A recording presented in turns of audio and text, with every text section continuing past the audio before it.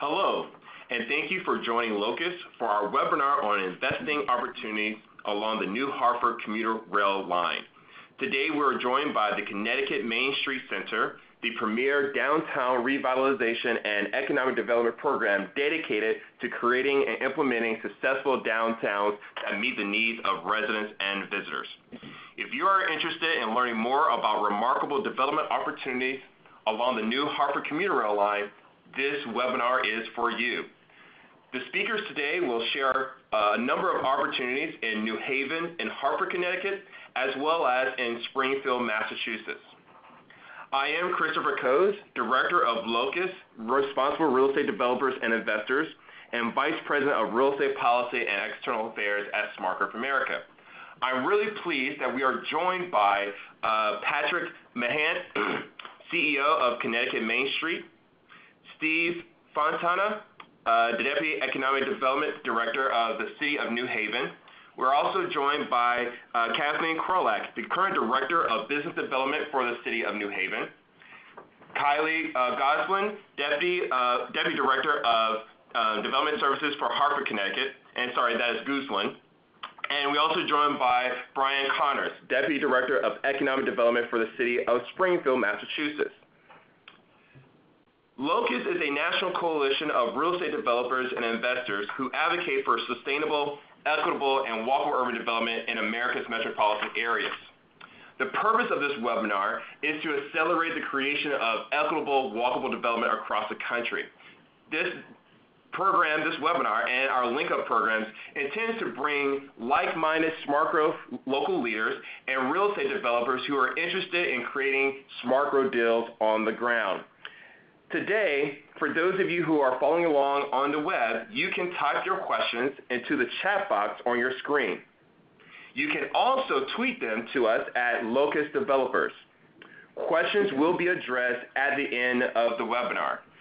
Without further ado, I'm really pleased to hand this conversation over to Patrick, who is currently the CEO of the Connecticut Main Street Center. Patrick? Thank you, Christopher. We at the Connecticut Main Street Center are pleased to partner with SmartGrowth America and LOCUS on this webinar highlighting POD opportunities along the Hartford line. So thank you very much for this opportunity to shine a spotlight on the Hartford line as well as New England's Knowledge Corridor. First, I'm going to speak about the region and then go into the particulars of the Hartford line. Next slide. New England's Knowledge Corridor runs along Interstate 91 from New Haven to the Massachusetts-Vermont border. The region is an academic powerhouse with one of the country's highest academic concentrations and largest capacities for research, with over 40 colleges and universities and 215,000 students. It is consistently among the nation's top 10 in percentage of the population with advanced degrees, science engineering doctorates, and new patents registered. It's a big, concentrated market.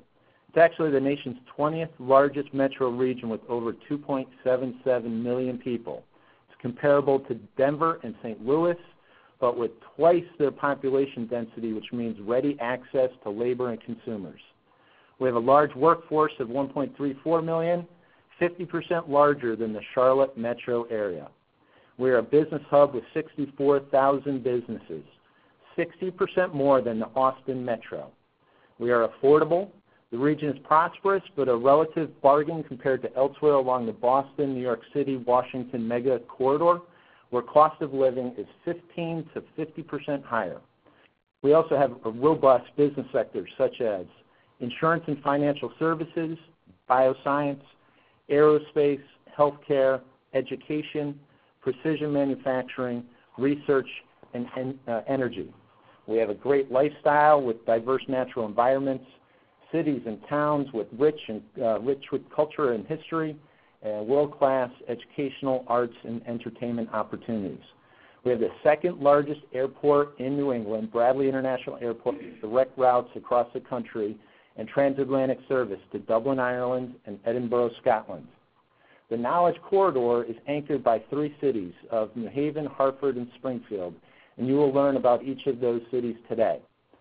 The Progressive Urban Management Associates, in its 2017 Global Trends Affecting Downtowns, found increasing numbers of millennials are moving from top-tier superstar cities to smaller markets in search of affordable living, quality of life, and civic involvement. This bodes well for our anchor cities and region as a whole. Next slide. The $769 million Hartford line will begin service in May of 2018. The project will be a catalyst for job creation and retention, as well as generate new revenues for the state and municipalities. Many people have been instrumental in bringing this important transportation infrastructure project to fruition. First off is the vision and leadership of Governor Dannel Malloy, who has made transportation investments a hallmark of his administration. Next is Connecticut DOT Commissioner James Redeker and his dedicated staff who have worked tirelessly on all of the aspects of this massive public works project. Our regional planning agencies servicing New Haven, Hartford, and Springfield all work together to champion the project and coordinate TOD planning. State and federal legislative leaders were also instrumental in securing the necessary funding. 3 new stations have been built in Wallingford, Meriden, and Berlin.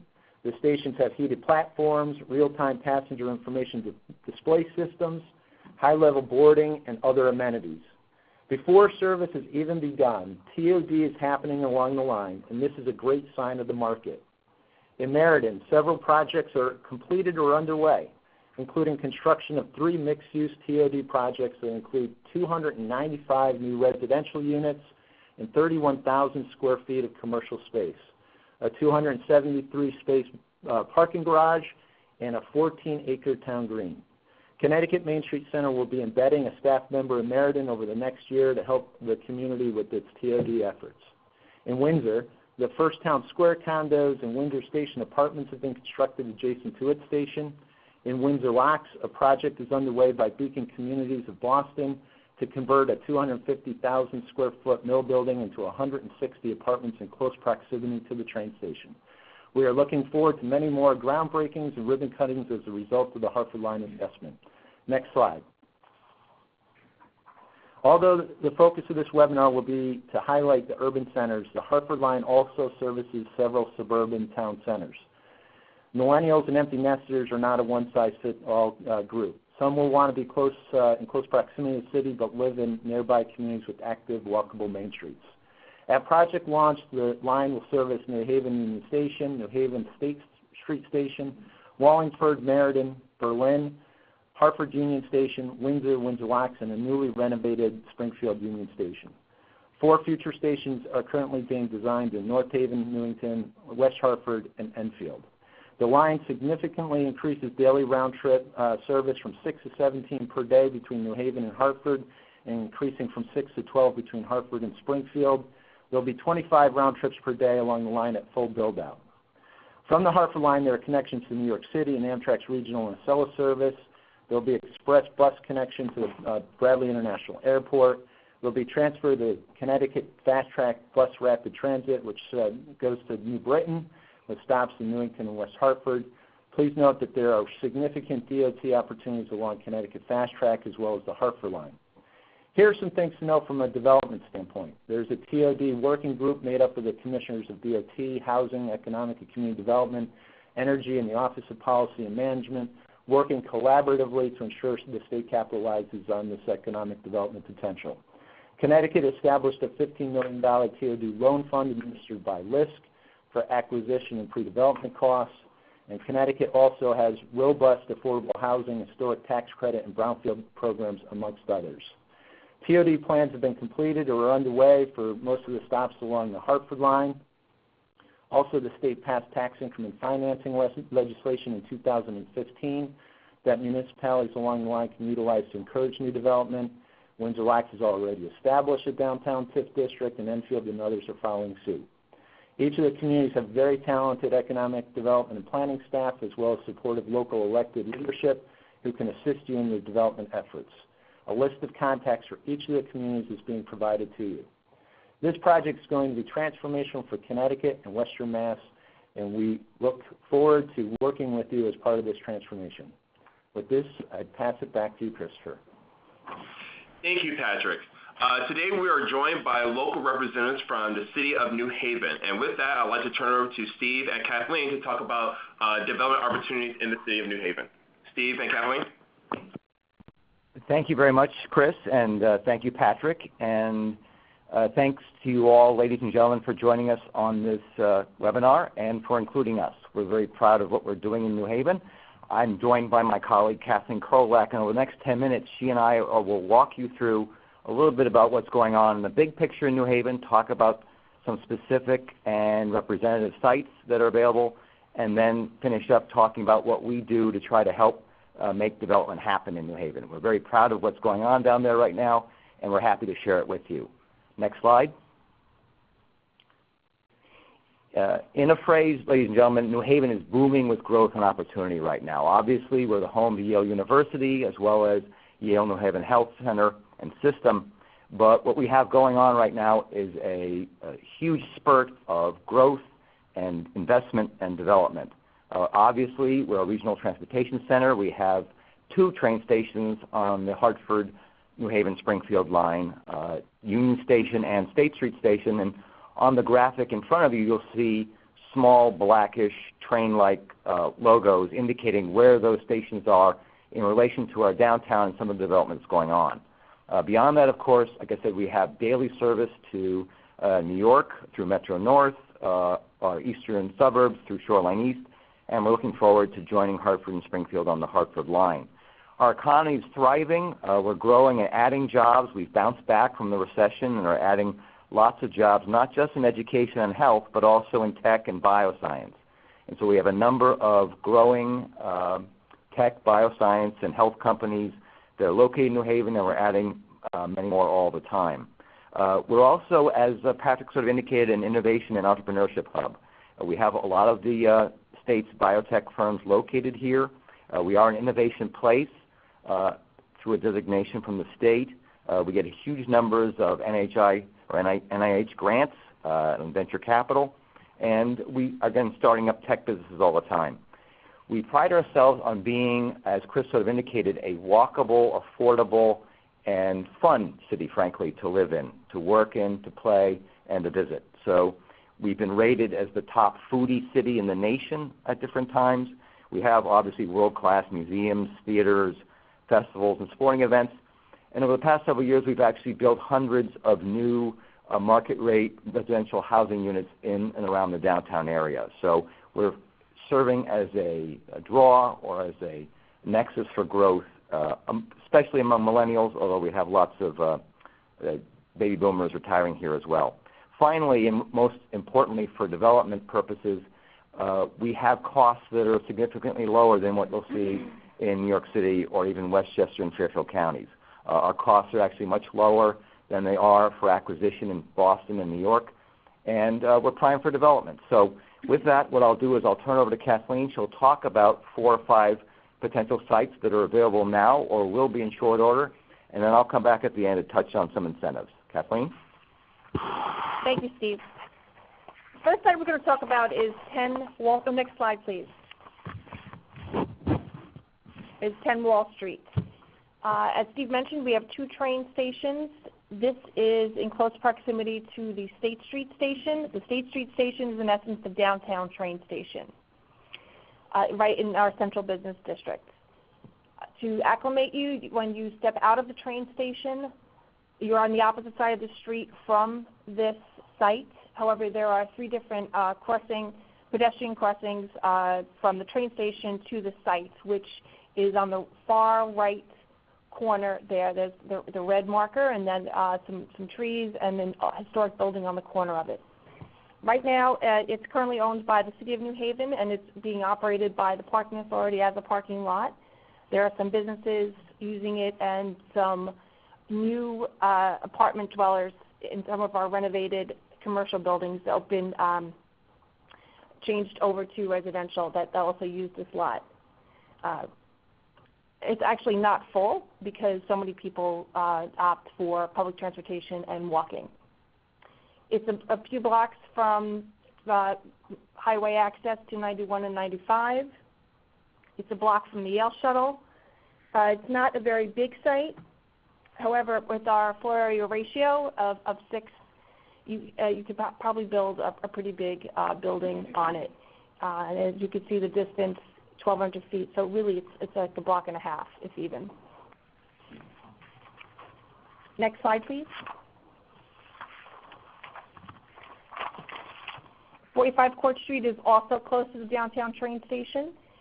You can see at the top left of the photo, those are the rail lines. By pedestrian access, it's about a block and a half of an existing pedestrian causeway that's actually very busy because it connects back to the Worcester Square neighborhood. We have a lot of people that walk from Worcester Square to downtown to jobs on University. Since this is about a block on the other side of the train station from the first site, also has a very close connection to 91 and 95, as well as pedestrian and bike connection to the rest of downtown and universities and the other rail station as well. The other rail station is about less than a half mile from there. This is in a more residential neighborhood, so the density is a little different. It's a BA, so we have a lower floor area ratio, but that would be in tune with what you see around this particular site. And we'd like to see, again, a mixed use residential, some retail or office in this site. Next slide, please. 78 Meadow Street. This is closer to the Union Station in New Haven, which is our main train station. It's currently privately held, but it could be sold. It's being used for a printing press for a local business that's been in New Haven for a very long time and is very established, but they just don't use this as much as they used to due to the way the industry goes. The project is also very well connected through pedestrian and bike access. We also have a shuttle from Union Station that goes downtown and to the other train station and also to the hospital. The Yale shuttle goes by here, and this is, it's less than a block. When you come out of Union Station and make a right, you have a few opportunities to cross as a pedestrian to get to the site. It's a BE zone, so that's something we'd like to see in accordance with that, maybe some kind of commercial use. Wholesale distribution is just our general definition for that, but there we can see more of a mix, including some lab space. This is also in very close proximity to the medical district. Crossing behind it, you really can't see from the photo, but besides the Yale shuttle, you're probably just a 4-block walk from Yale's Central Medical Campus, where we have 2 other lab buildings, in essence about 700 square feet of lab today that's full, that we could definitely use more and then have another use in with that project as well. Next slide, please.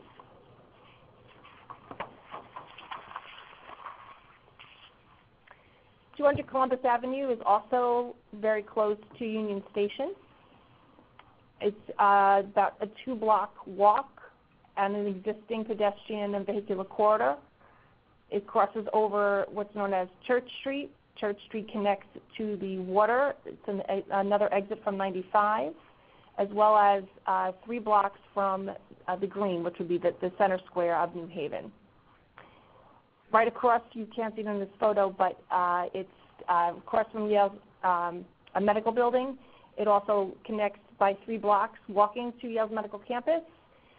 This site is about can fit about 22 units an acre. We're looking for high density. Even though it's not very big, it would still fit in with the neighborhood and the rest of the projects that are going to pop up around this. We have a developer that's building something a few blocks away along this corridor, which we have a master plan for that connects not only to downtown but the medical district. And the train station just sits sort of right in the middle of that. Next slide, please.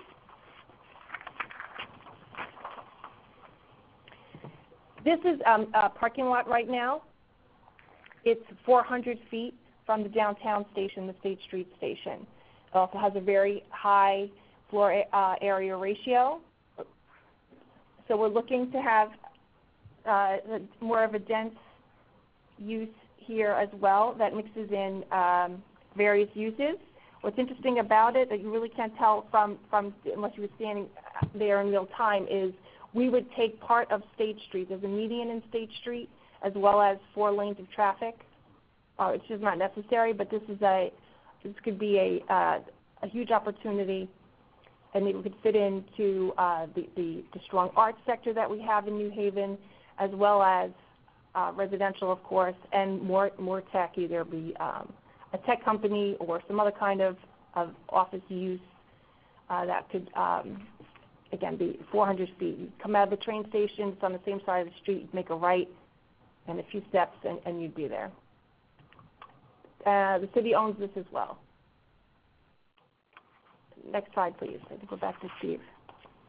Yep, thanks, Kathleen. I know time is running short for our section of it, so just want to let you all know that we in New Haven pride ourselves on being pro-development and investment friendly. So Kathleen and I do everything we can to try to help make your vision for your project succeed on your terms.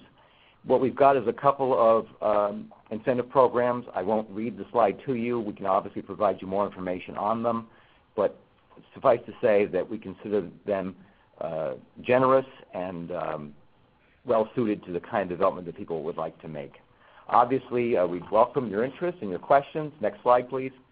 So please feel free to give us a call or email us. We'd be happy to talk with you more about the sites that you've seen in this presentation or anything else in New Haven that might be of interest to you. And thanks very much. Thank you, Next Steve slide. and Kathleen. We are also joined by the city of Hartford, and we're joined by Kylie Goslin, who will speak more about the opportunities that are currently in Hartford. Kylie? Hi, everyone. Thanks so much. Next slide, please. You don't have to look at my face anymore. Thanks, everyone, for joining us. I'm happy to be here to talk about the city that I love, Hartford. Steve and Pat have set up nicely, sort of, and Kathleen, where the rail line is and what it's about. So I want to take a minute while we're on this slide just to chat a little bit for those who aren't familiar with Hartford about Hartford's location. Actually, let's skip to the next slide so we can see that map, please. So as other folks here have discussed, Connecticut is nicely connected to both Boston and New York City. Like New Haven, Hartford, you can access New York from Hartford by train or bus fairly easily, and that's expected to increase this coming fall with hourly train service to New York. Hartford is at the nexus of several important transit routes. The train, which I just mentioned, that's Amtrak, as well as the new Hartford rail line that we're here to discuss. And then in addition to that, the CT Fast Track bus route that Patrick mentioned earlier. That bus route, or busway, which I should say, runs from New Britain, a neighboring city, directly to Hartford with a couple stops in between. We've seen some great organic economic development popping up around those sites already. Hartford's Parkville location being one of those sites where we have a host of breweries, artist studios, other small businesses, and some great housing coming online there as well. We'll get to downtown and the specific location that I'm going to talk about a little bit later. I want to talk a little bit about some of the incentives that Hartford offers in addition to the location amenities which I've just described. For those of you who aren't aware, Hartford ushered in a new zoning code back in January of 2016. It's a form-based zoning code which has received several national and regional awards. It's the new code allows developers some quicker access than was previously available, and the city also has no parking minimums. So we are very focused on not only transit-oriented development, but making the city as pedestrian and bike-friendly as possible.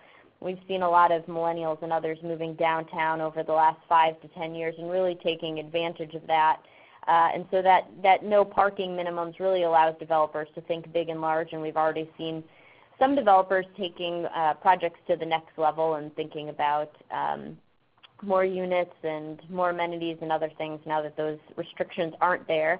However, we'll have plenty of ways, and already do have plenty of ways, to get to Hartford without a car and without having to worry about that parking. We're also on sort of this Northeast Greenways bike trail, and there's new connections coming online there that connect us to neighboring towns and the rest of the East Coast. As Steve mentioned, too, similarly, Hartford is a great location for folks who are looking for real estate that's less expensive than Boston and New York, but with some great transportation access. We've seen increased interest from businesses both outside the region and even some coming from New York, looking at Hartford with the new bus lines and railways that we're here talking about today as amenities that make it a nice place to either put a satellite office or a primary office, as opposed to looking at those bigger cities, for the reasons, again, that Steve and Kathleen talked about, with great access to public education, nice residential neighborhoods with relatively affordable housing, making it a great option for employees. Next slide, please. So Hartford also has a host of anchor institutions and other cultural amenities, which many of you may be aware of. Yale is on here, although that's really New Haven's, not ours.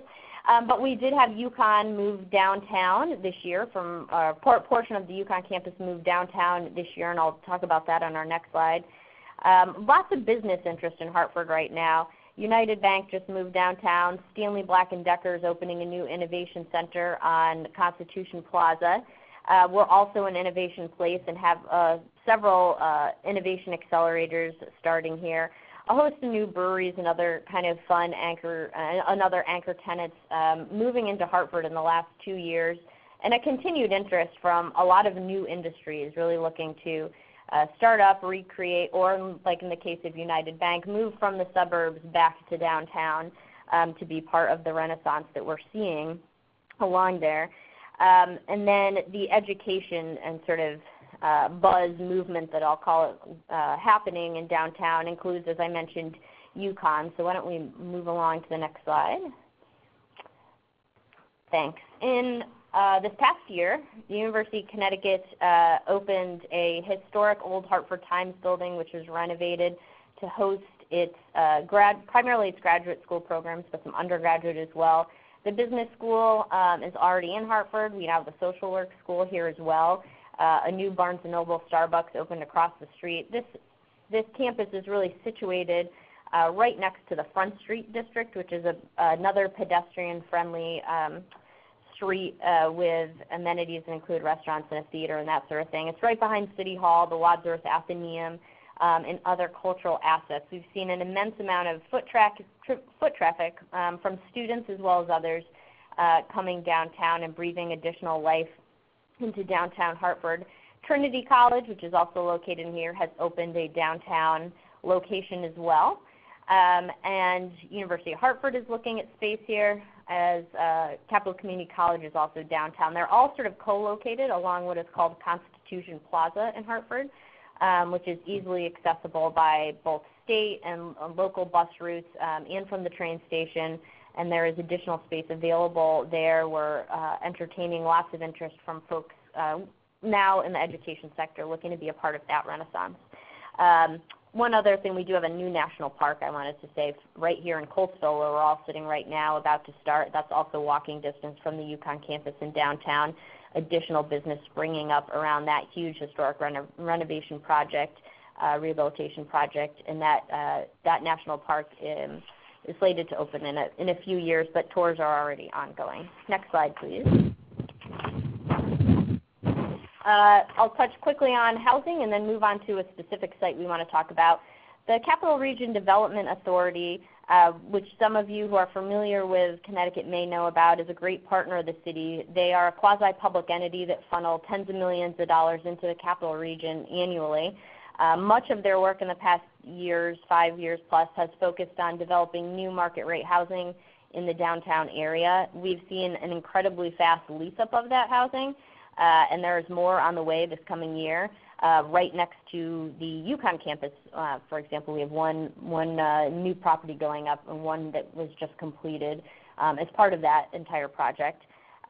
So we think that's a great area to focus on, both mixed-use buildings and new housing, due to the fast lease-up and intense interest we've seen. Also some condos coming online that are CRDA focused too.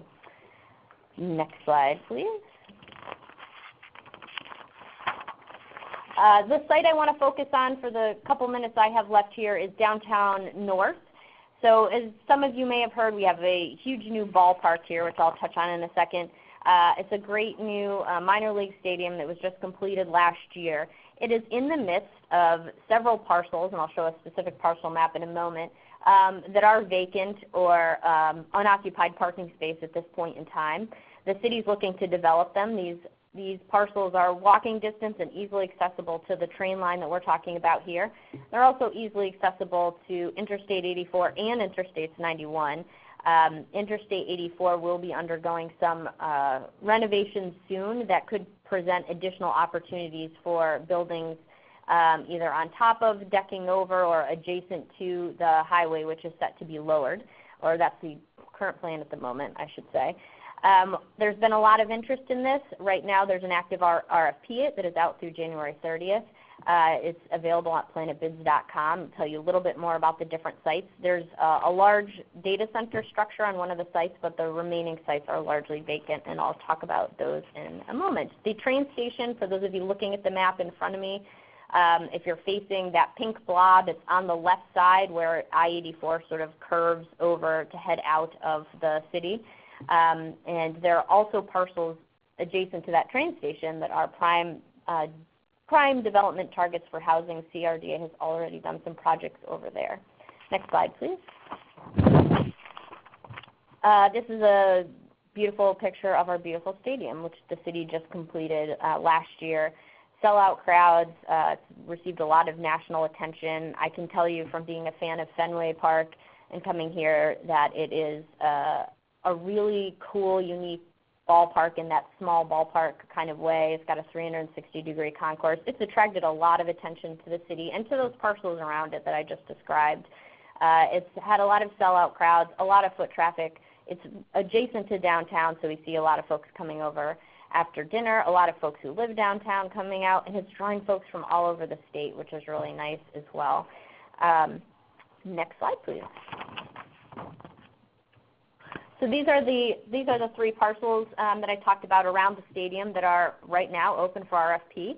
Developers are welcome to submit proposals on any or all of those parcels or portions of those parcels. This, again, with no parking minimums and mixed use, the options are pretty wide open. We're curious to see what folks out there think would work here.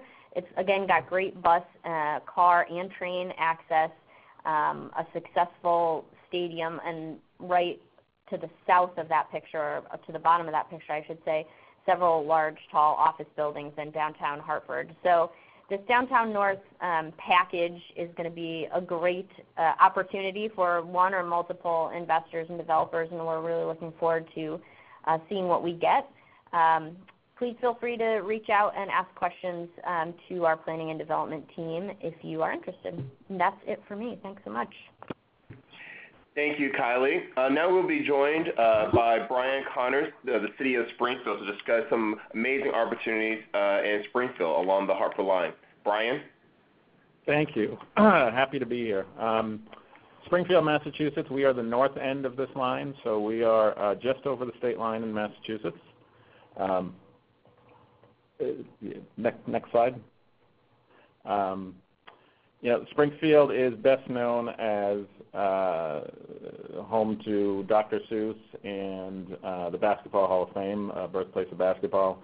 We've got a robust business community with the headquarters of Mass Mutual Financial, Smith & Wesson, among some others. We're the fourth largest city in New England after Boston, Providence, and Worcester. So we're well positioned in western Massachusetts. We're proud to be part of the Knowledge Corridor and linked with wonderful cities like Hartford and New Haven.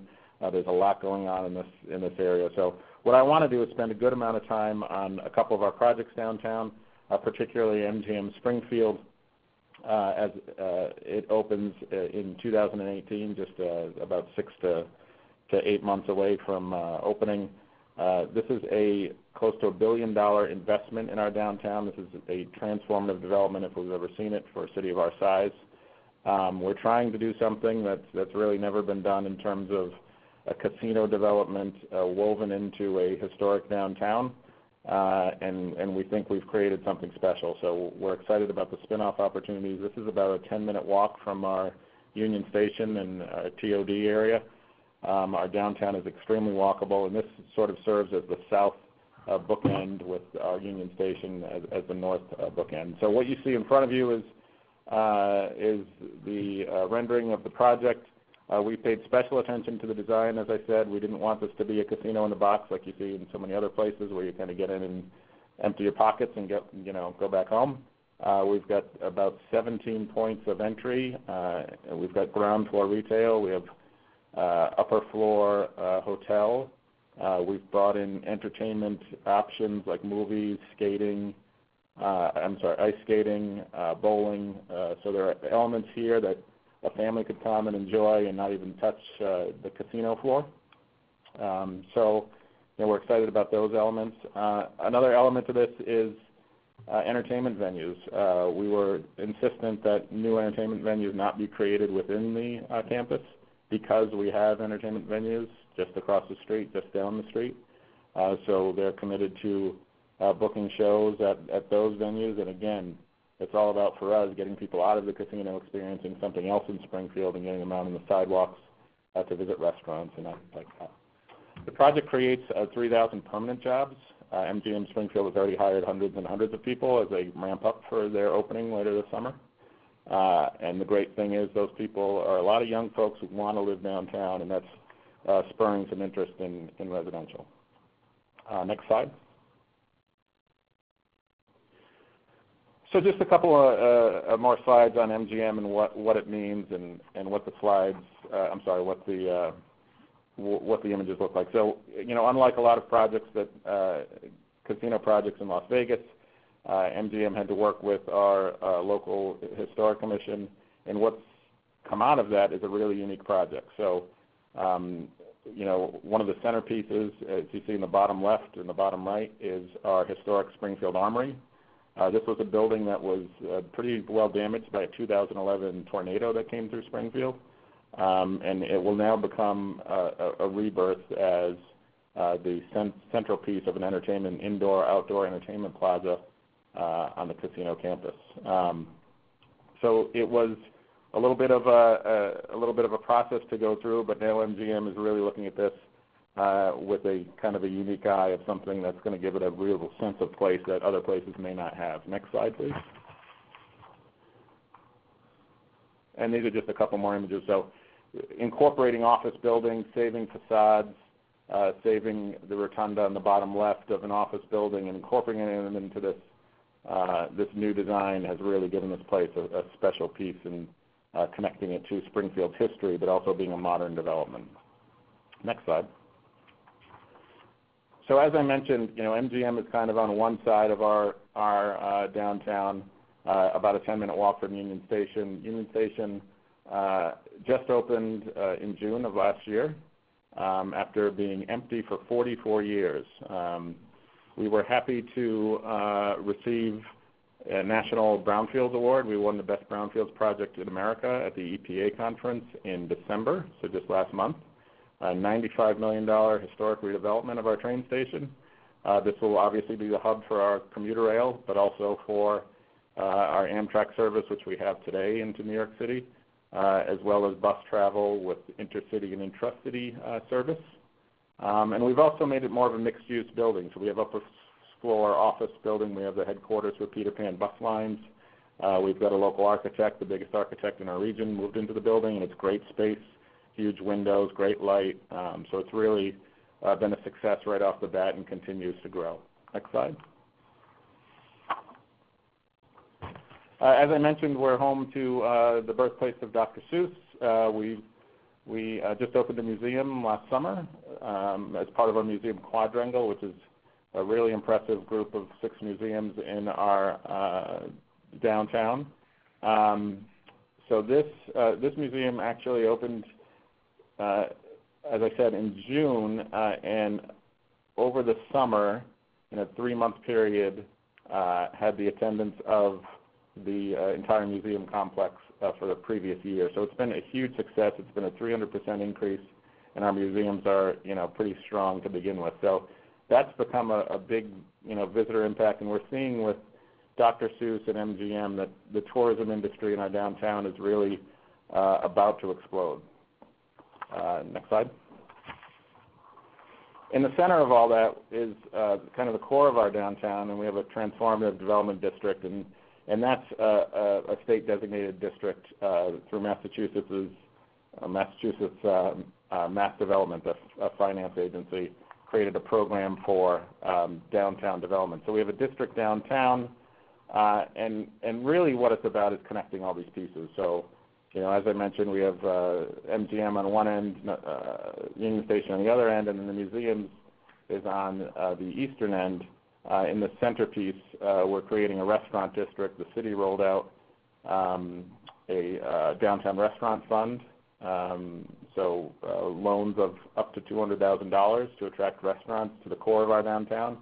We're being we want to make sure that people come out and experience different things, and so we have to have sort of block by block attractions to get people to try different things within the city. We're making public and public improvements to our parks.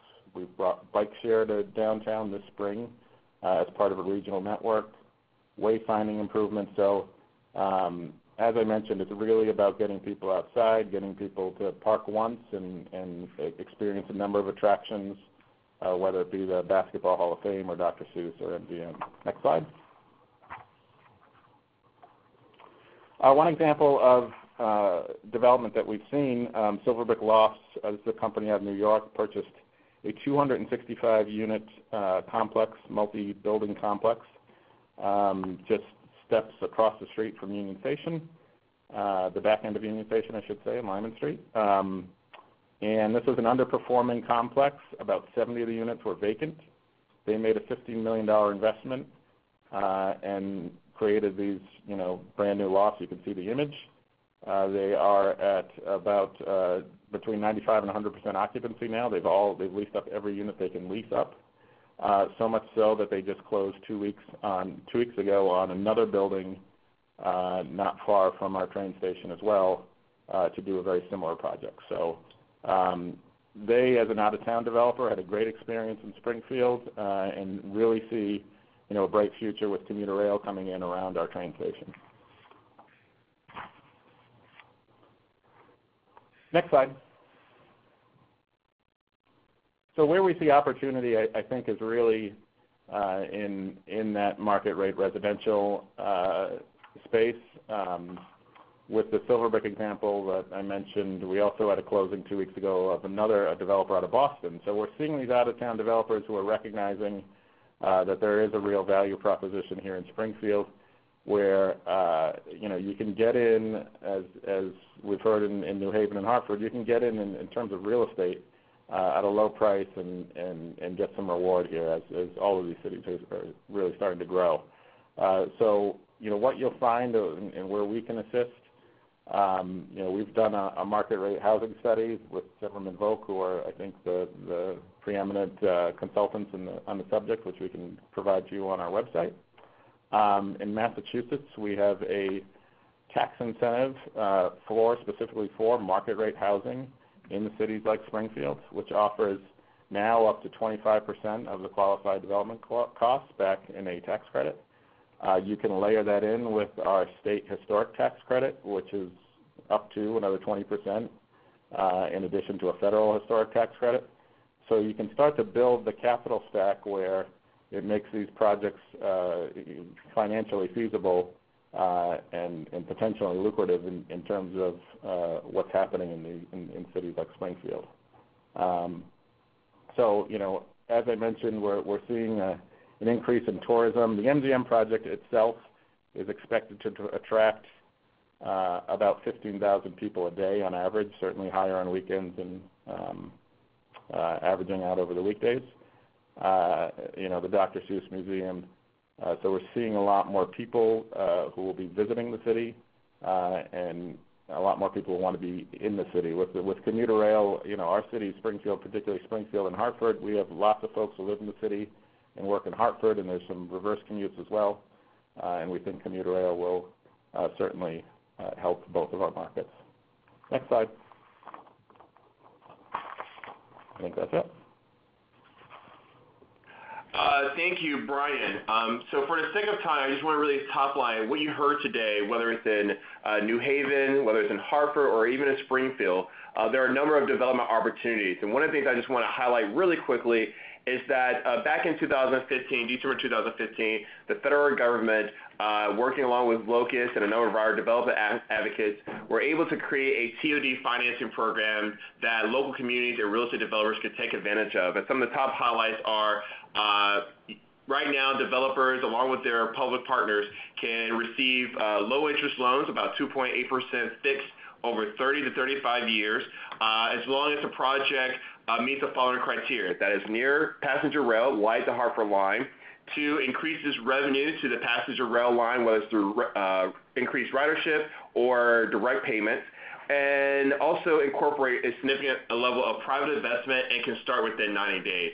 If your project meets these 4 criteria, you should definitely reach out to LOCUS, and we can provide you more information about how your project or your local community could take advantage of some of these federal programs. Now, with that, I'm going to take some questions that has been sent to us. And the first question really goes to to all of our presenters. And the first question is, can you really talk about how your community is addressing the parking requirement? Have you reduced parking requirements? If not, what's the timeline on doing so? So we'll start with New Haven. Thanks, Chris. Yes, just briefly, we have reduced the parking requirements. Previously, it was 1 per 1,000. Now it went down to 0.75. Now it's down to, I think, 0.5. So, and yes, right. And Kathleen just reminded me, not only is it down to 0.5, but you can also get a set-off credit for doing bike corrals. So you can even reduce it below 0.5 if you can build a certain amount of bike racks. Great.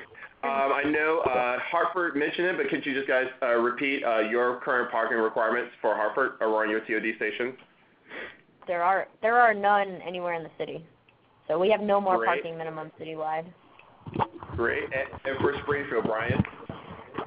Yeah, we also instituted a new zoning code after our last zoning code was about 40 years old. So just recently, 5 years ago, instituted a new zoning code that allows for petitioners to make the case that, whether through public transit or biking or other off-street parking, that you wouldn't be required to provide parking.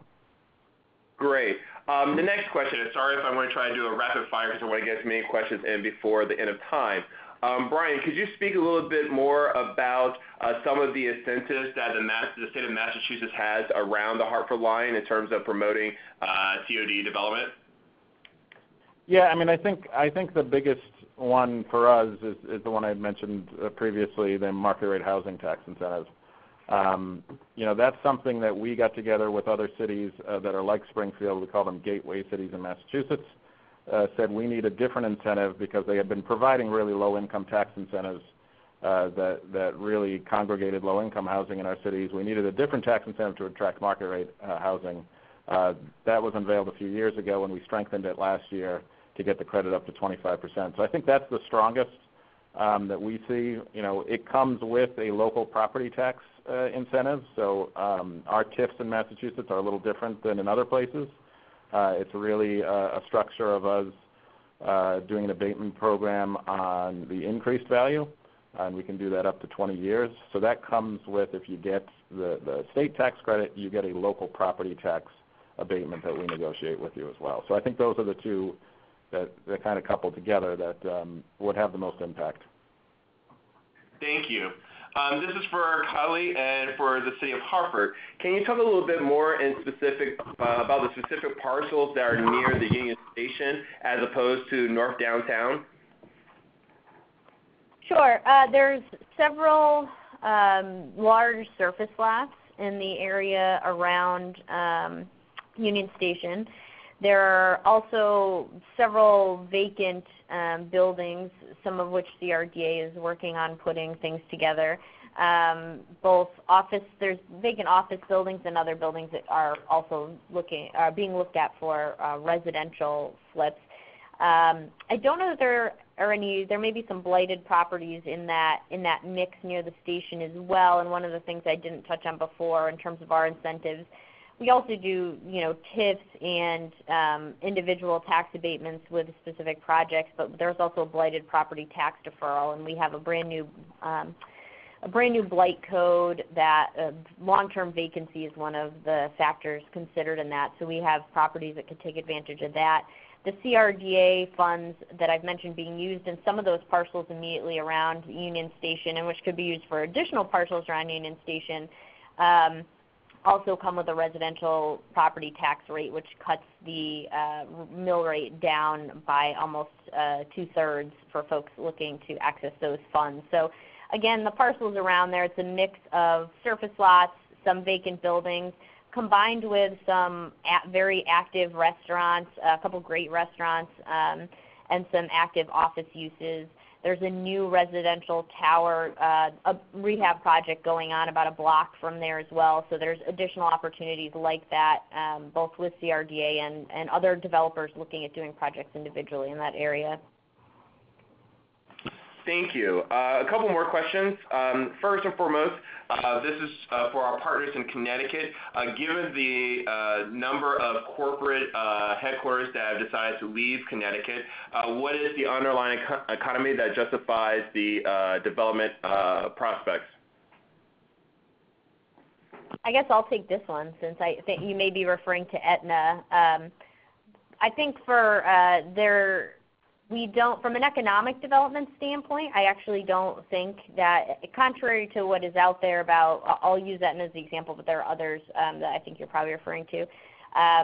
While Aetna has moved some 200 jobs to New York City or is in the process of that before it became acquired, the bulk of the many thousands of jobs that are home here in Hartford were not going anywhere, and Hartford's similar to what Travelers is, where Travelers is headquartered elsewhere but has the majority of its jobs here.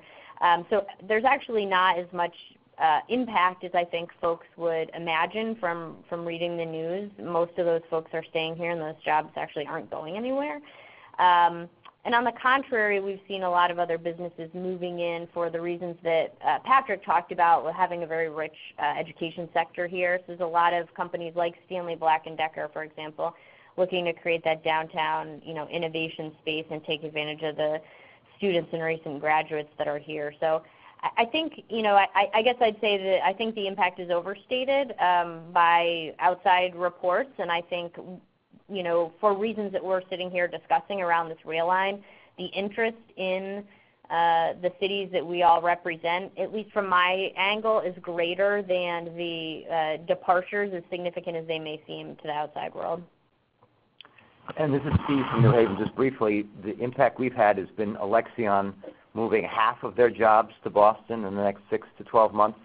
And at this point, given the location of their headquarters, we're going to fill up the space that they're vacating within 6 to 12 months. We've got lots of medical lab, bio companies looking to expand into their space. So we're going to have that filled by end of this year or mid-2019.